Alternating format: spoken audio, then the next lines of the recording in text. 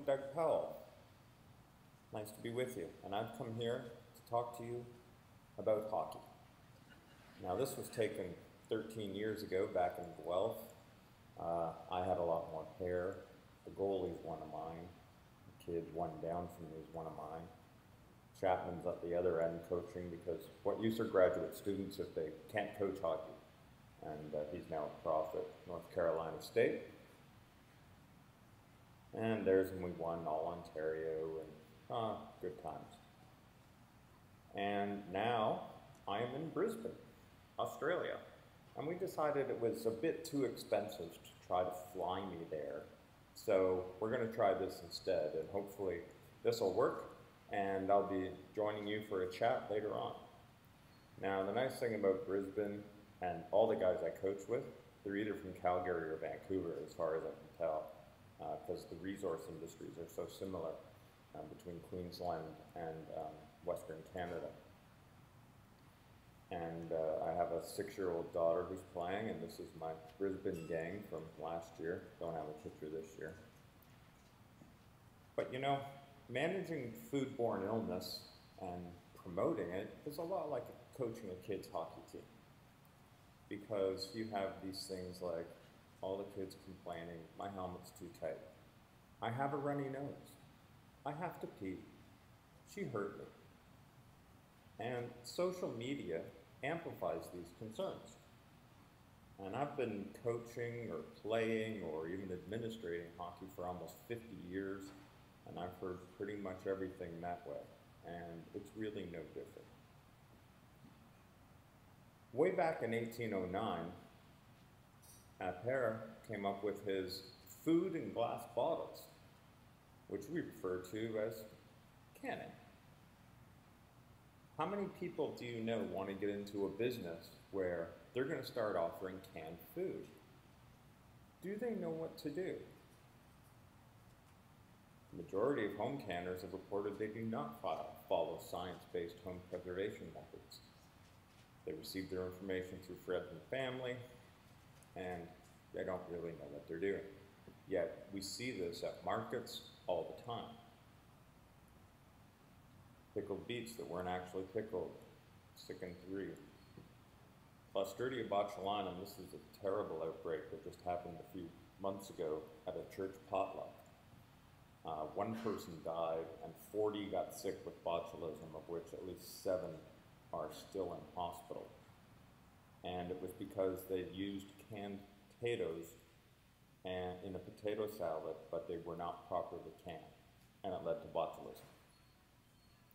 So there's market opportunities to promote food, but you got to do it right. Now, when we talk about food, we've been doing this for a long time, and our philosophy is that anyone who tries to make a distinction between education and entertainment doesn't know the first thing about either. And Marshall McLuhan said that, and he's the guy who came up with the medium is the message. We've adopted it to it's the medium and the message. You need to use multiple media and multiple messages to get the food safety info out there. And information must be rapid, reliable, relevant, and repeated. And you need to stay on top of your game. Now, this is Bill Keane, who died a couple of years ago, and I still miss him. He was the head epidemiologist for Oregon, and he was a brilliant guy in terms of figuring out where things were coming from. For instance, E. coli 0157 in strawberries killed 1 person, 14 sick. He was smart enough to go to the strawberry patch and pick up some deer poop, found the exact same strain. Do your strawberry growers know that? Norovirus from a change table. That doesn't have much to do with food production or food marketing, but it sure has a lot to do with restaurants, because people take their kids to restaurants or to farms, farm markets, and they change. And Bill figured out that the norovirus was actually resident in the change table and was passed on to other people. Petting zoos and fairs. People are always trying to do this to make a buck. Here in Brisbane, the state fair is called the ECA, for whatever reason. In 2013, 50 people, primarily kids, got sick with E. coli 0157. And this was the sign, please use hand sanitizer. We know hand sanitizers are not as effective as hand washing. And if you've been to some of these petting zoos, they are a disease outbreak waiting to happen. You see a cute animal, I see a salmonella factory or an E. coli factory. Basic questions. If you're going to market food safety, you better be able to answer them. So, should prepackaged lettuce be washed? When you buy that plastic bag out of convenience because there's nutritional benefits for that, should it be washed? Again, science says no, but a few people say yes. Either way, washing does almost nothing. What has to happen is the bugs have to be controlled before they get on the product as much as possible. And that means an on-farm food safety program. But what's a consumer to think?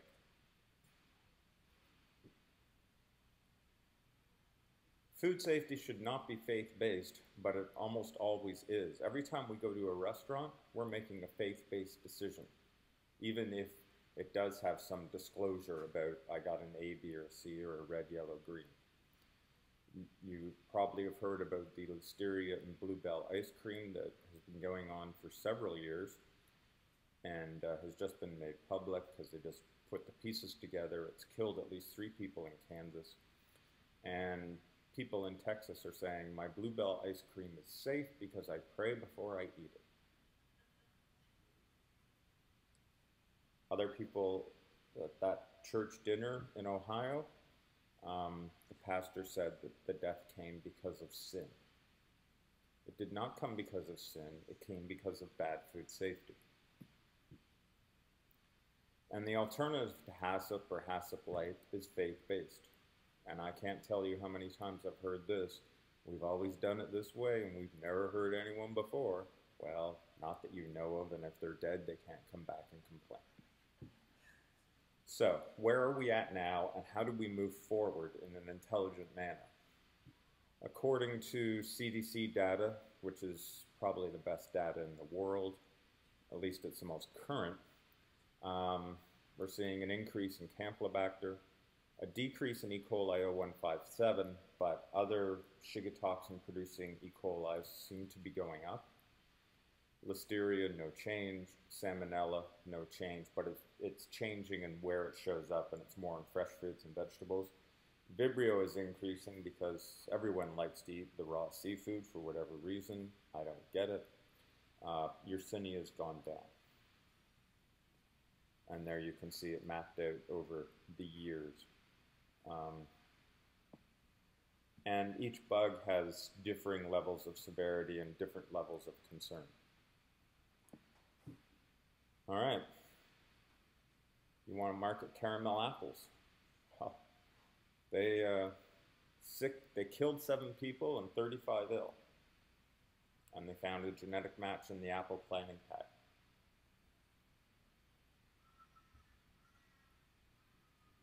These are the risks that anyone needs to be aware of before they get into business.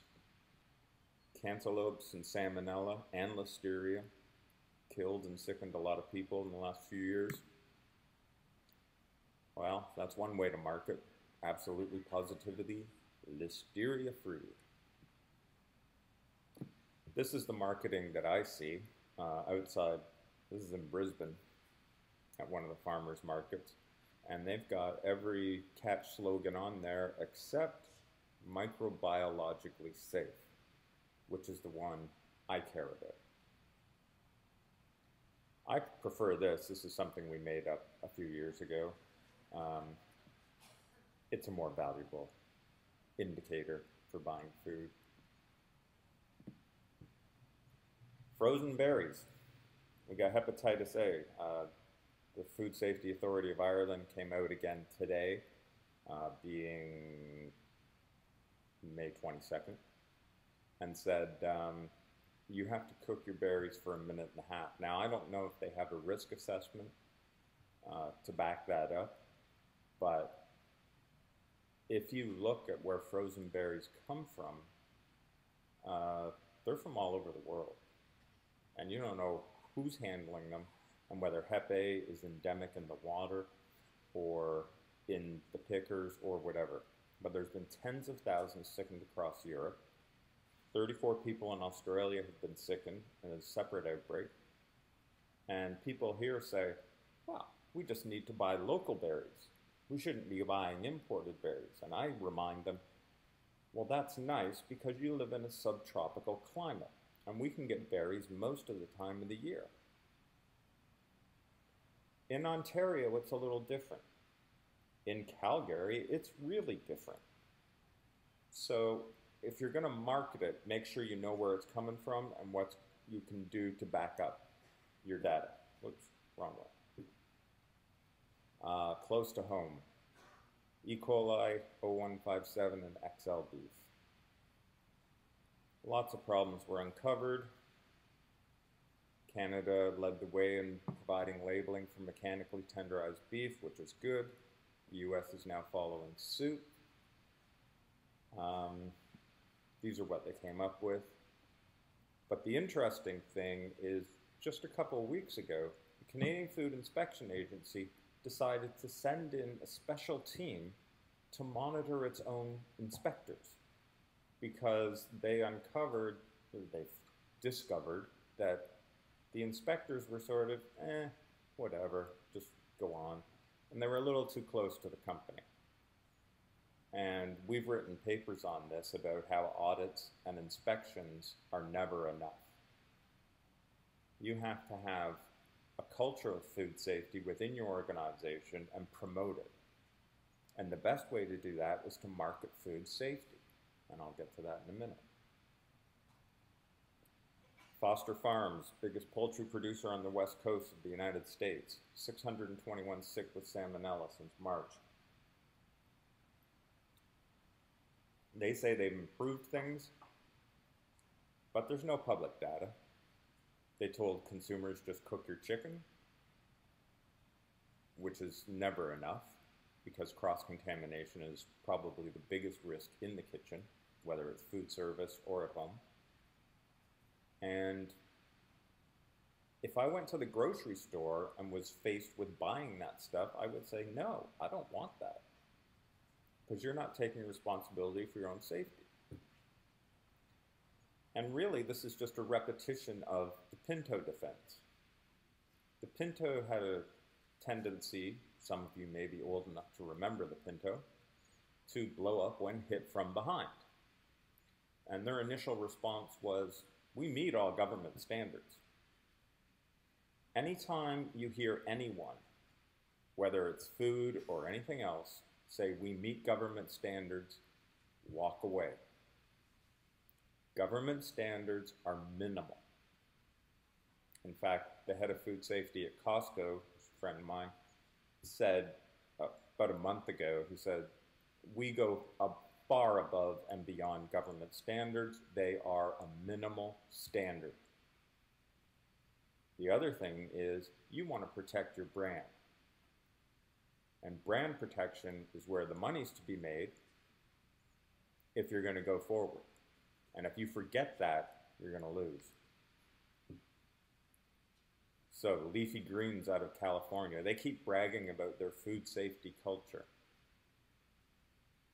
The whole idea of food safety culture, and we've written about this as well, is it's a nice idea. It was good at the time, but it's really jumped the shark now that everyone is saying it. They don't know what it means. They say we actually want to just train people better. That's not a food safety culture. You want to hold people responsible? Make inspection data public. Have continuous online surveillance. Then go ahead and market food safety at retail. And these leafy green folks, I mean, there's another outbreak in Canada just a week ago that was linked to leafy greens from California. And they stonewall every time there's an outbreak linked to leafy greens. And somehow epidemiology doesn't matter anymore. It's all, you have to find the proof, an exact match. That's rarely going to happen. You cannot test your way to a safe food supply, but you use testing to verify that your processes work. So, what do? You want to go forward and market your food as being microbiologically safe? Have a story. Make sure you have the science and the data to back that story up, because if you don't, someone's going to figure it out. Forget the zero risk. You talk about reduced risk. Tell your story in a genuine way. You all eat your own food. Be genuine about it. We all have kids. I mean, I've been shamelessly manipulating my 5 daughters for years and using them in stories. And now I have 2 grandsons. The second grandson's about to be born. So tell your story in a genuine way. Things that you would do with your own kids. Things you would do with your own hockey team. Engage in dialogue, both proactively and reactively, and evaluate what works and what doesn't. We know that stories work. We know that we need to put food safety in a context, and you need to have surprising messages. This is all validated in literature. Understand the audience. Consider all these things. Yeah, this is all repeated, but again, it's all there. Nowadays, they want infographics and videos and visuals, and that's fine. But make sure you have the content right, because the UK Food Standards Authority has its Food Safety Week going on right now, and they had a nice little flashy infographic, but they say your chicken is cooked when the juices run clear and there's no pink, and that's wrong. Your chicken is cooked when it gets to 165 Fahrenheit as validated by a tip-sensitive digital thermometer. And that is the only way, and both Canada and the US recommend it. Actually, Canada recommends a higher temperature, but the Brits keep saying, through their, taxpayer-funded Food Safety Authority, that juices run clean. And they put that in an infographic. That's embarrassing. Yeah, we have a large project going on hamburger cooking, going to restaurants where we like to go out and see what people do and people eat. Got to use a thermometer. And I've rarely, when people ask me how do I want my hamburger, I say 160. And they look at me and they go, I don't know if we have a thermometer back there, so I can check. And then I don't get it. All right, so let's get back to basics, because this is about marketing. What's food safety? Food that doesn't make you barf, or your pets, because there's a lot of pet outbreaks. What is the cornerstone of food safety? Well, there's audits and there's inspections. Yet both of those have been involved in pretty much every food safety outbreak there's ever been. They've been audited, they've been inspected, and passed with great, reports. They don't work. Instead, if you want to protect your brand, you need to be evaluating the risks of the suppliers yourselves. You need to be evaluating your own practices internally. Hire your own people. Do not farm it out to an auditor. The auditor industry, I'm not naive enough to think that it's not necessary. The food is so intertwined throughout the world that of course there's going to be auditors, so it needs to police itself better and have better risk identification and pay attention to these things that I just mentioned. Companies need to use the audit results if they actually get an audit. Sometimes they just go, yeah, that's nice, thanks.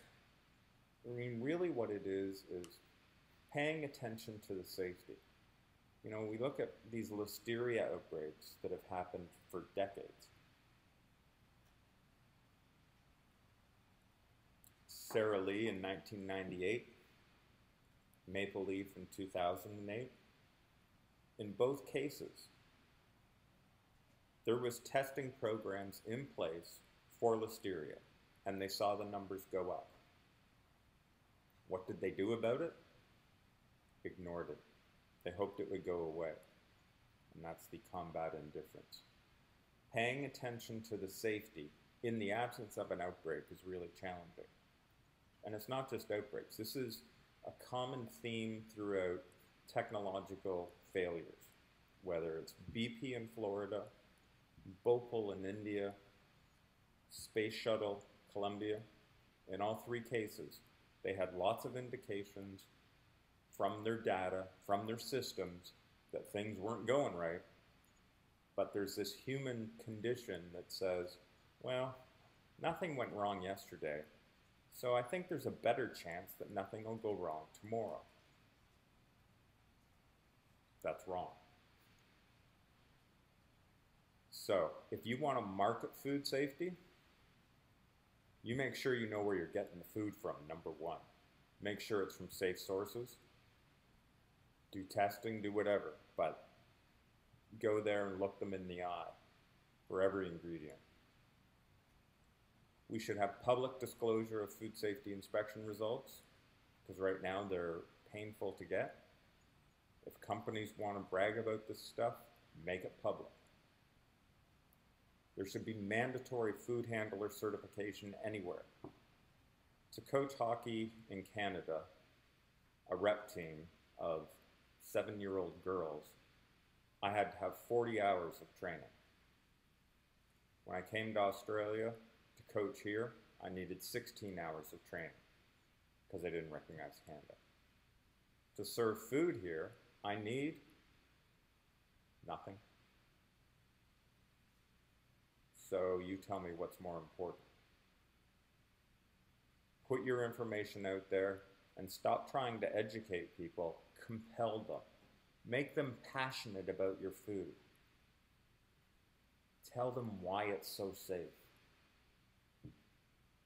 And when you do that, then you can go back through the system and say, look, we're putting this on the shelves and saying, this is important. We're marketing this stuff. So you better damn well wash your hands back on the farm or at retail or wherever. Because it becomes then ingrained.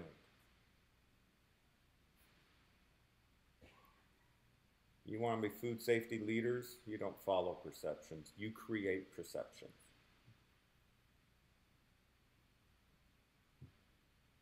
You want more info on this? My colleagues, Don Schaffner and Ben Chapman, have a food safety podcast. I don't know, maybe you get stuck in traffic in Calgary and you can listen to that. We have Barf Blog that's been running for over 10 years. And I always get the same, I've done over 10,000 blog posts. And I still get the same response, and that is people saying, oh, you don't know the real story when I post something. And I'm like, okay, then why don't you post it? It's a blog. And that's where I get the whole, make it public, make the testing data public, make your communications and management public. Tell your own story or someone will do it for you.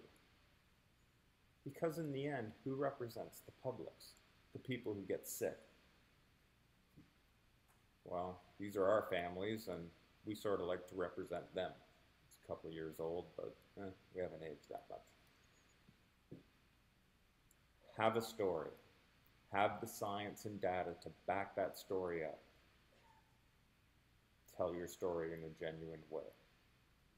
Thank you very much, and with the technology complying, I hope to enjoy you for a chat, which will be at about 3 a.m. my time, which is fine, but you might hear some trains in the background. Thank you very much.